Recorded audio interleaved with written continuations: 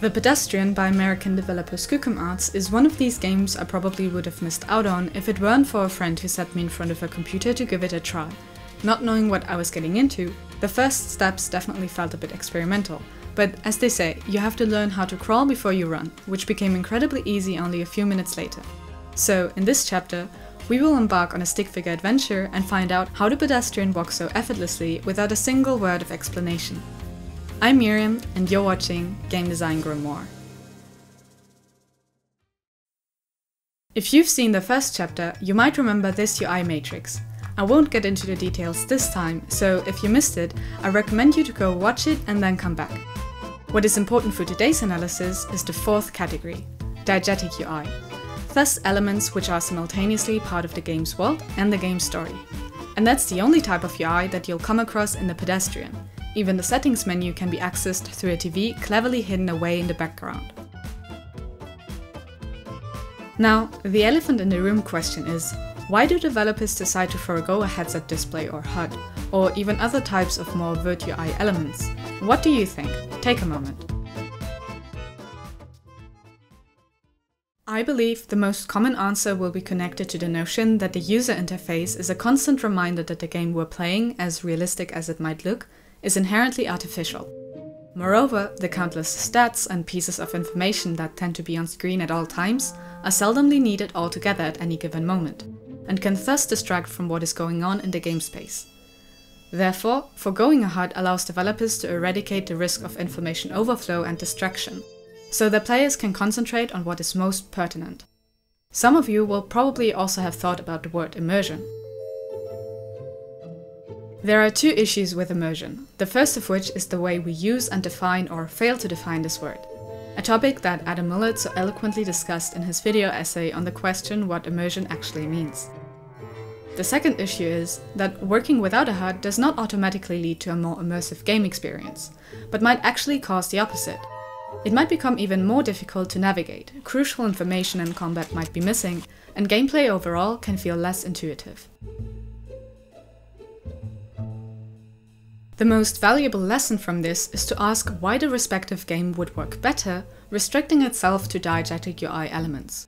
And only if developers can find good answers to this question, there is a chance of it working out in the intended way, creating an experience that feels as seamless as Dead Space, which is perhaps the top contender for games that mastered the arts of immersive UI design.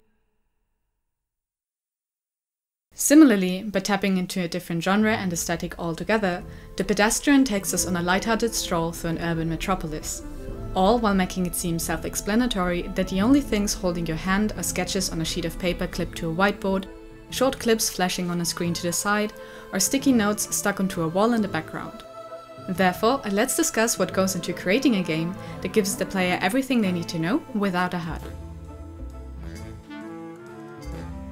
To begin with, I'd like to introduce you to a notion that game designer and Professor Jesse Schell talks about in his book The Art of Game Design and Book of Lenses, something he calls the Elemental Tetrad.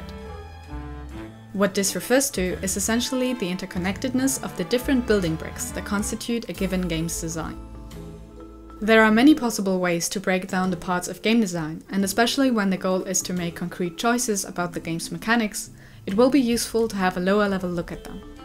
A very simplified high-level representation such as this one can, however, be incredibly useful as a sort of guiding star for brainstorming, or a tool to check in during the design process and verify that you're still on track towards the intended vision. While every one of these elements holds the same importance, the model conveys a difference in visibility, with aesthetics being the most and technology being the least visible from the perspective of the player. The intention of viewing a game through the lens of the Elemental Tetrad is to understand which aspects need to be considered, how they relate to each other, and ultimately to tie all of them together in a way so that they support each other to pinpoint the core experience the game is aiming at. Personally, I like to think of it as one of these wooden star puzzles that will hold together purely by the balance and force when all of its parts are interlocked correctly. Another concept that goes hand in hand with the Elemental Tetrad is the lens of unification, at the core of which is the question whether the main theme is supported by every possible means. As an example, Schell takes a look at Tomohiro Nishikado's Space Invaders, and since it's quite useful to gain a better understanding on how to use these tools, I'll give you a quick rundown.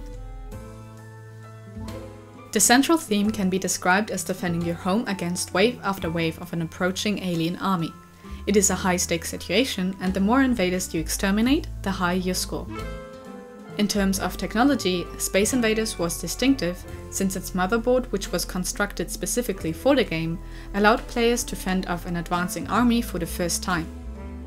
Mechanics-wise, the game made excellent use of the very limited resources it had. Players can hide behind shields, earn extra points by shooting a UFO, all while dodging beams fired by the aliens and trying to shoot back at them. And since the game either ends with the aliens reaching the player's home planet to wreak havoc, or by them destroying the player's ship to once more wreak havoc, there is no need for an additional mechanic to set a time limit. The most famous mechanic, however, is probably that the more of the aliens you kill, the faster they become, building up tension in the face of the looming doom from above. The story was initially planned with human enemies in mind, but was later changed to an extraterrestrial threat, which fit all the more into the futuristic theme of computer games and had less controversial potential.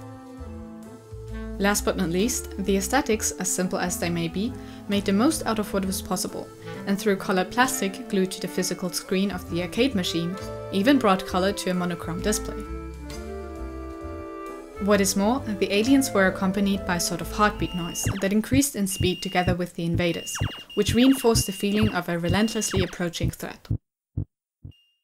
As Shell sums it up, and I've adjusted the quote a bit, part of the key to Space Invaders' success was that all of the 4 basic elements reinforce the same theme and support one another to create the experience of battling an alien army.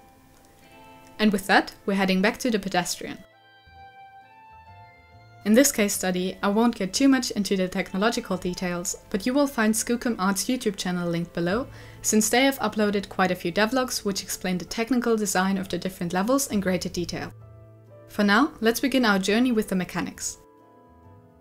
If we were to boil down the central gameplay of the Pedestrian, it would be the puzzle solving through rearranging and connecting public signs in order to advance through the levels. Not only is this idea innovative, but it is also very compelling when looked at in the context of semiotics, which is one of the most multifaceted fields of study that you can come across. In simple terms, semiotics revolve around signs and symbols and how they create meaning. Its central concept is that in communication, especially visual communication, there's always a signifier, one that emits the meaning, and a signified, or the meaning that is communicated through the signifier.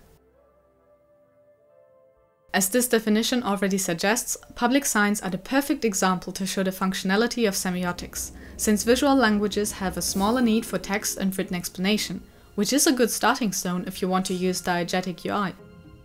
And looking at the developer's Kickstarter, this idea was at the center of the game from the beginning. No more walls of text. All puzzle mechanics are taught using symbols and animation, while story elements are portrayed during gameplay. The real-world public sign system was created to give information without the use of text, eliminating the barrier of language. Thus, the Pedestrian uses simplistic sign-style symbols in order to convey needed information for gameplay. A red octagon with a white border and the capital letters STOP signifies for you to stop before the white line indicated on the road ahead of you.